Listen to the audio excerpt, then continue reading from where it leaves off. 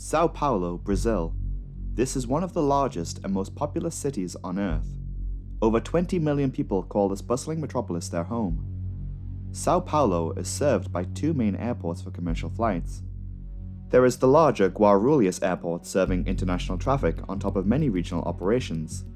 This airport is the primary gateway for many entering Brazil through Sao Paulo. There is also the smaller Congonhas Airport. Congonhas is a domestic hub, with flights to most cities in this region of southern Brazil.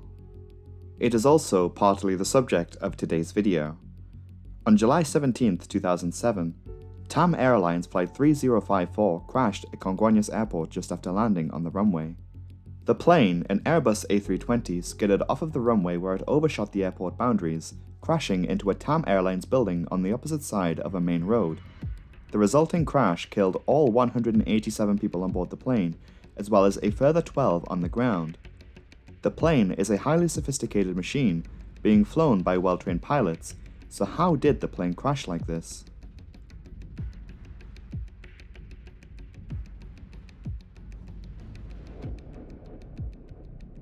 The Airbus A320 is one of the most popular planes ever built. The modern high-performance narrow-body jetliner first launched in the late 1980s utilizing fly-by-wire technology. The A320 and subsequent Airbus planes feature a highly complex computerized flight deck. Pilots trained on this plane are taught the inner workings of the logic used in these flight computers. They must establish a clear relationship with the aircraft systems. In 2005, Brazilian airline TAM Airlines purchased 20 of these A320 planes. Further A320 aircraft would later be acquired from other airlines. One such aircraft was registered as Papa Romeo Mike Bravo Kilo. This plane had previously flown for the Salvadorian airline TACA, as well as the Vietnamese airline Pacific Airlines, before ending up in the hands of TAM in Brazil. In the evening on July 17, 2007, this TAM A320 would make a flight between Porto Alegre and Sao Paulo's Congonhas Airport. The plane left the Brazilian city of Porto Alegre about 500 miles southwest of Sao Paulo around an hour ago. The routine flight itself is one which is around 2 hours in length. On the flight deck of Flight 3054 was Captain Henrique Stefanini de Sacco. A well-accomplished pilot at 53 years old, he had logged nearly 14,000 flight hours. Also on the flight deck is a second captain instead of a first officer. 54-year-old Captain Kleber Aguiar Lima was sitting in the right-hand seat. He himself had logged nearly 15,000 flight hours. By all accounts, this is a highly experienced flight crew, albeit unusual to have two captains on the flight deck. Also on board are 181 passengers and 4 flight attendants. To understand why this crash turned out so deadly, we first need to more closely examine the destination airport of Sao Paulo Congonhas. Congonhas Airport, by several metrics, is a tiny airport relative to the level of traffic that the airport sees on a daily basis. There is not much room here to expand the airport, as it's surrounded on all sides by residential urban areas. The airport opened in 1936, and over the years the city expanded around it. It is not only one of the busiest airports in Brazil, but also one of the busiest in the Southern Hemisphere as a whole. Despite being relatively small, it still operates with 2 runways, runway 17 left and right, and 35 left and right. The accident which occurred at the airport in July of 2007 was on runway 35 left. Both runways are short, the longer of the two still being just under 2 kilometers in length, making this airport unsuitable for larger planes. The airport these days only sees domestic traffic, however, short-haul international flights were available up until the 1980s. Intercontinental traffic even then was forbidden due to the small size of the airport. As a result, most long-haul travelers needed to travel through Rio de Janeiro to get to Sao Paulo. The airport itself is elevated. Planes taxiing out to the runways tower above the people and cars below. The busy roadway of Washington Luis Avenue runs northbound on the west side of the airport and passes by the north end of the runways. This busy main road connects to other roads and runs into the center of Sao Paulo. The nature of this airport and the runway of 35 left became infamous among pilots, to quote the accident report.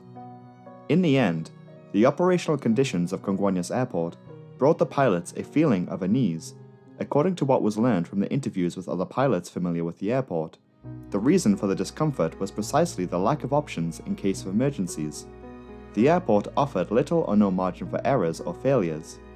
This negative influence of the runway on the psychological aspect perceived during the investigation occurred within a context in which the management and inspection of the airport infrastructure played important roles, generating a feeling of unsafety in the crews that operated to that airport. Airports like Congonhas, which are small, crowded, and surrounded by urbanization, are not all that uncommon in Latin America, one of the most infamous examples being Toncontin Airport in Tegucigalpa, Honduras. Fundamentally, there is nothing unsafe about these airports, so long as they are well maintained and the correct safety procedures are followed. Airports such as this exist all over the world, but it is unusual for an airport like this to see the level of traffic that Congonhas serves. In 2005, runway 35 left, where the accident of Flight 3054 occurred, appeared to be showing a decrease in efficiency with regards to friction and irregularities in the runway's gradient. These irregularities would cause a buildup of water on the runway during times of rain. 1 month prior to the accident of Flight 3054, the main runway here was repaved. Heavy rain in the area would often mean that accumulation of water on the runway posed a safety risk out of the possibility of a plane not being able to brake in time and overrun the runway.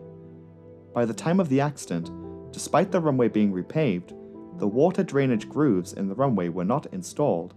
This would not be completed until September of 2007. As it turned out, on the evening of July 17, 2007, it was raining at Congonhas Airport. The plane flying as TAM 3054 had already landed at Congonhas twice that day.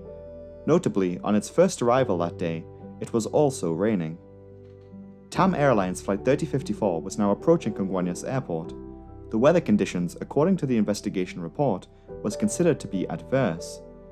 The flight crew made a few deviations to avoid weather. It should be noted that there was a peculiar quirk with the state of the plane's engines on this flight. The reverse thrust on the right side number 2 engine was inoperative. The crew were notified about this beforehand and had planned to handle the plane accordingly. Reverse thrust is a primary tool used by pilots to slow a plane down on a runway. It effectively works by redirecting airflow against the plane's forward momentum, slowing it down. Passengers can recognize this as an increase of engine power on landing. 4 days earlier, the reverse thrust on this engine was deactivated because of a leakage in the inner actuator of the engine. The plane, however, was allowed to keep flying in accordance with the minimum equipment list issued by Airbus. When a plane lands on a runway, there are multiple ways that an aircraft can be slowed down. There are the aforementioned reverse thrusters, which can redirect airflow. There are also spoilers, which can deflect air on top of the wings. These stand up from the top of the wing, disrupting the airflow and reducing lift. This tool can also come in useful for pilots who need to descend quicker or need to quickly slow down in the air. Manual and automatic braking are also available to pilots on commercial aircraft. On top of pilots having manual brakes at the pilot's feet, auto brakes are also common. Usually coming in different levels of braking power, this alleviates the pilots needing to brake themselves.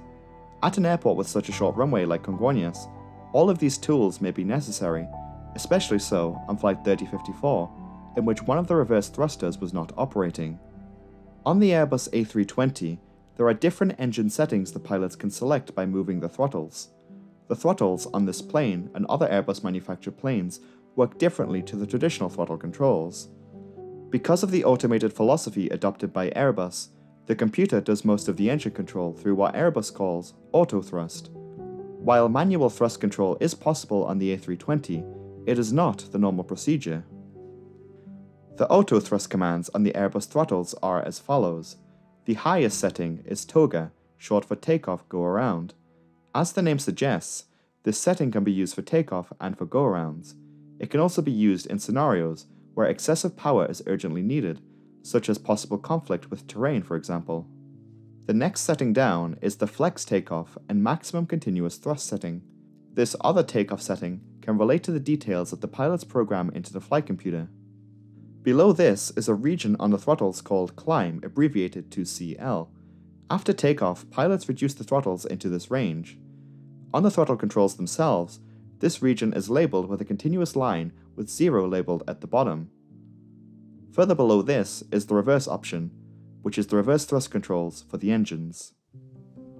With just a few minutes till landing on runway 35 left at Congonhas, the crew of TAM Airlines Flight 3054 begin their preparations for landing. The entirety of the flight was uneventful until the plane touched down on runway 35 left at 6:48 in the evening. Captain Stefanini de Sacco executed a normal approach to the airport and brought the plane down onto the runway as normal. However, according to data extracted from the flight data recorder, just seconds before touchdown, the right engine remained in the CL or climb position, so the autothrust was still governing that engine. The throttle control relating to the number 1 engine was pulled back to the idle position instead of both engines, which is what the crew should have done. This would have disconnected the Airbus autothrust on both engines. The plane's audible warnings did sound on the flight deck to remind the pilots to pull the throttles back into the idle position, but they only did this on the left-hand number 1 engine. Now on the runway, the captain should now be trying to get his plane to slow down. The right-hand captain calls out the reverse thrust operating on the number 1 engine only as expected. In the final 25 seconds before disaster, both pilots would seem to struggle to understand why the plane will not slow down as it continues down the runway. The crew noticed that the wing spoilers have not deployed. The reason for these spoilers not activating was because while the pilots did arm them to come out automatically on landing, they also require a secondary electrical check for both of the thrust levers to be pulled back into the idle position. As already mentioned, on Flight 3054, the pilots only pulled the left throttle control into idle, possibly thinking that only this was needed as reverse thrust was not available on the right-hand engine.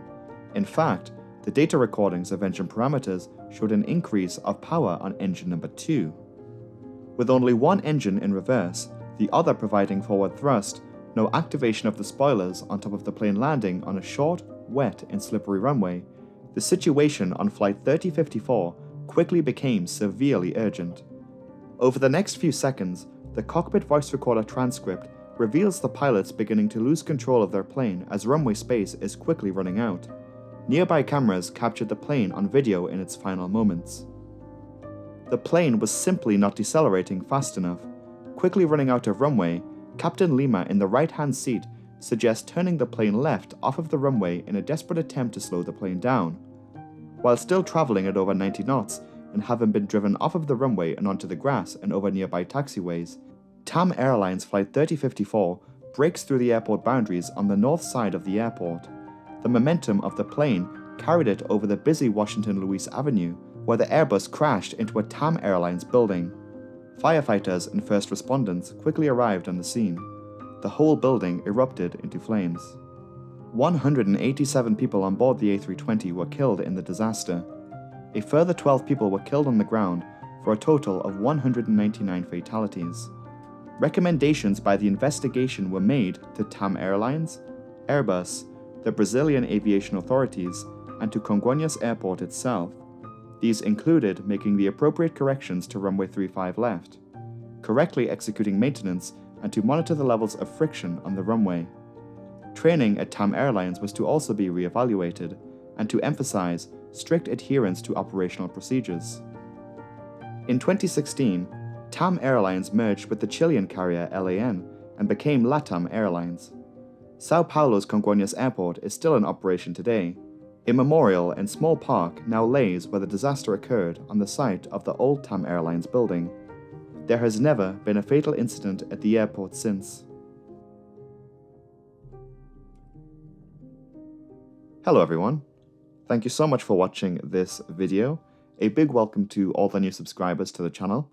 We surpassed 20,000 on Thursday morning, and I am thrilled that people have been enjoying the content. If you are new here, be sure to subscribe, as there are new videos every Saturday. It is that time of the week again where I thank my patrons for their support over on Patreon. If you would like to get your name featured or read out at the end of the next video, you can join my Patreon from £3 per month, and the link to that will be in the pinned comment. A thank you to my £5 tier patrons, Aidan Montgomery, Hector Palmatellas, Jacopo, KTP123, Ken Zachman, Christy, Marie Innes, Pacman7, and Panic Chicken. Thank you all so much. A special thanks to my generous £10 tier patrons for their generous support: Cherub, Daniel Hendricks, D. Rogers, Mike Milton, Side Effect, a new joiner to the Patreon, Roger Mayer, and Will Tanner. I truly cannot thank you all enough for your support. And that is it from me for now. Have a great weekend, and I will see you all next week. Goodbye.